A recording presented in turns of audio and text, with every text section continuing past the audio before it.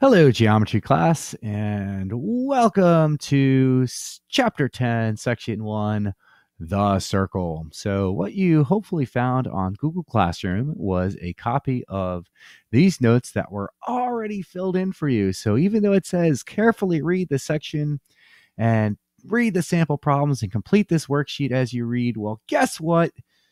Welcome to e-learning. All of this stuff is already filled in for you. So just a couple of things that I want to go over with you, make sure that you're familiar with. Hopefully the first couple of definitions you're familiar with. It's this thing here, the distance from the center of a circle to a chord. So H is the center, IJ is the chord. Remember, distances are always measured at a right angle. So if I want to find the distance, I'm going to draw in a perpendicular from H to IJ, and that is going to be how we measure a distance. And what I hope this brings to mind is if we draw in right angles, connecting the radii here would create right triangles.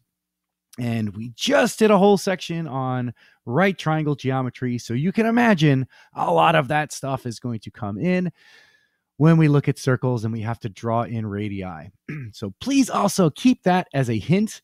When in doubt, in this section, draw in a radius. That is going to be a big help. Okay, so there are three theorems from section 10.1, and in a little bit, I am going to go through what those theorems are.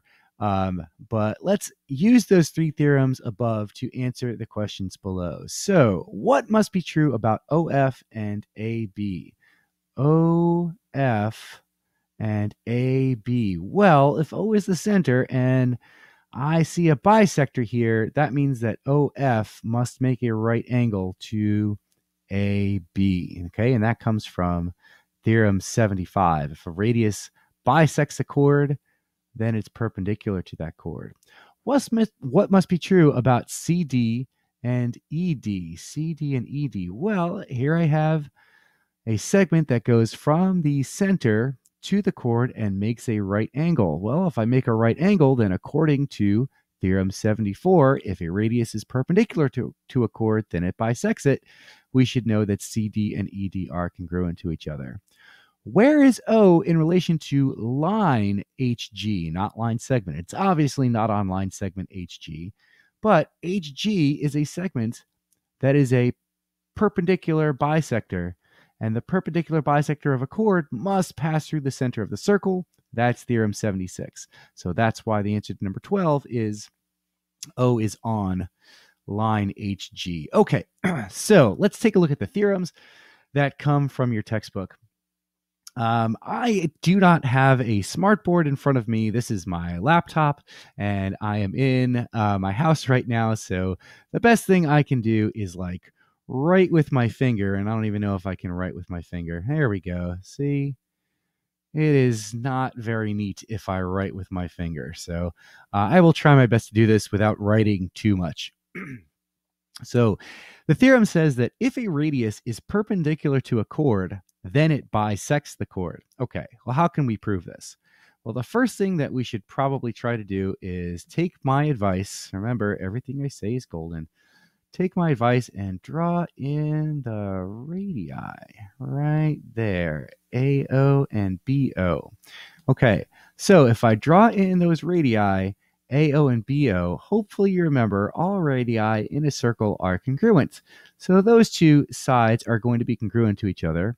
Obviously, OE is congruent to itself. Well, this is going to be tricky. OE is congruent to itself.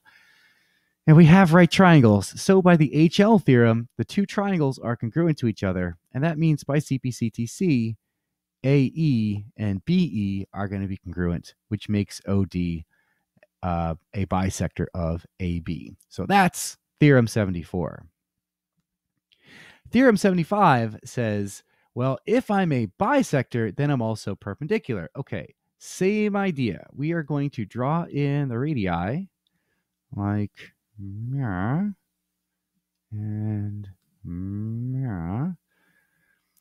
and once again, we could use our reflexive step to say OG is congruent to itself. Of course, all radii congruent. I guess I need two tick marks here. So by side, side, side, the two triangles are congruent. And then by CPCTC, the adjacent angles here, OGE and OGF, are congruent right there and right there. And we know that if adjacent angles in a linear pair are congruent, then they have to be right angles, and OH has to be perpendicular to EF. So that is where that theorem comes from. Theorem 76, it actually, the best way to prove it involves a theorem that we didn't look at that's in your textbook that talks about all points that are equidistant from 2 points on a line segment. So CD, all of the points that are the same distance from C as it is from D will all be on the perpendicular bisector. So if I know that ray PQ is the perpendicular bisector of CD, then all of the points on there are going to be equidistant. And that includes the center O, because we know that CO and DO are congruent to each other. So I'm not really going to go into detail. I guess I kind of did already, but too much detail about why that proof is true.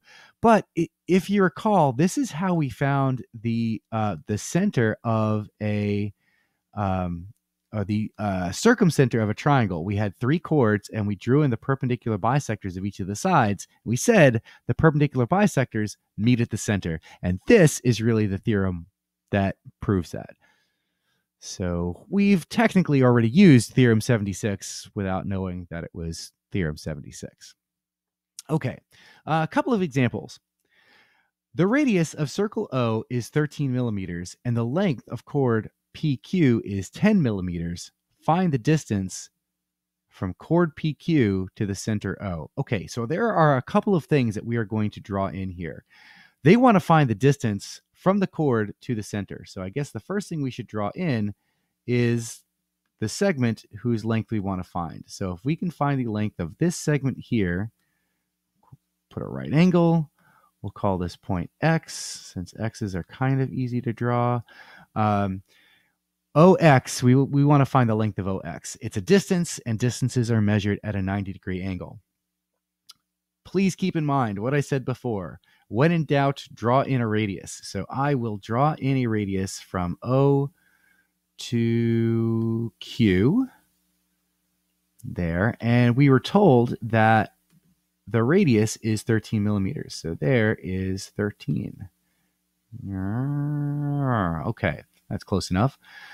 PQ is given as 10 millimeters. And remember that if I go perpendicular, I'm also a bisector. So that means that XQ has to be 5. And although it's poorly drawn, this is a 5, 12, 13. So that means that my answer, the length of OX, is going to be 12 millimeters. This is a 5, 12, 13 right triangle. Please don't forget your Pythagorean triples.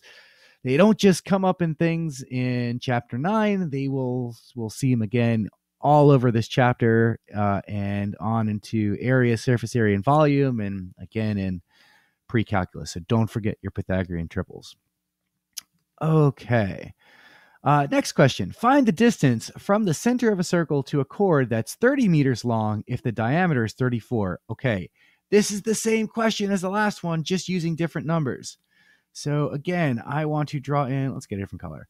I want to draw in the segment whose length I want to find. And I know it makes a right angle because that's how we measure distance. And when in doubt, we draw in a radius. That looks like a pretty color. There we go. Okay, the radius is 34. Maybe you're already thinking about triples. Let's see. What would have a hypotenuse of 34? I don't know. Okay, so the chord is 30 meters long. That's that. And the diameter, oh, wait a minute. The diameter is 34. All right, I'm going to have to edit this out. Just kidding. That's going to take way too much time. If the diameter is 34, then that means the radius is 17.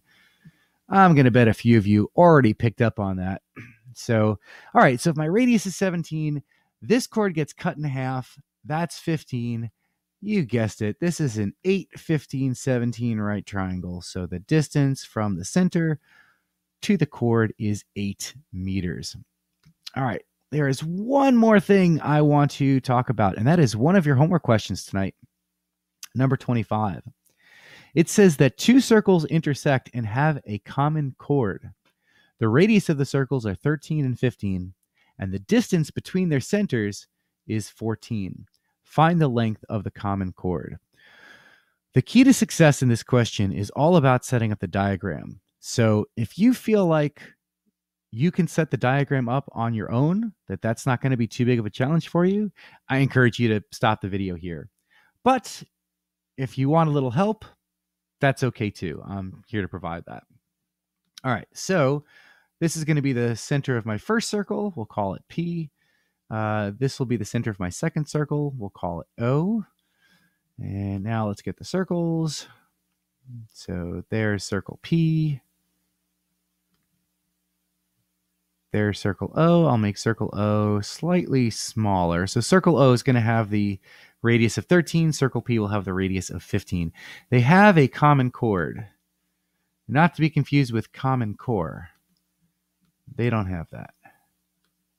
They do that old math stuff. All right. So this is one of the problems with Smart Notebook. It's not that smart. Let's see if it'll let me actually draw the chord. Okay, that's good enough. So that green line, that's the common chord. It's a chord for circle P and a chord for circle O. Let's draw in the radius for both of those.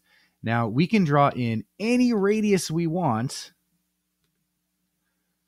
but don't you think it makes a little bit more sense to probably draw in a radius connecting here? We're probably going to need that, right?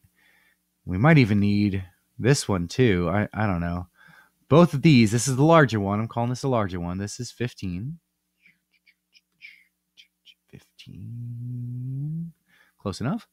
And let's draw the one for circle O. Let's make this orange, blue and orange, like the Mets. Who, boy, I wish I was watching them lose right now. And I'm a Mets fan, but that's just not to be, I suppose. Okay, so,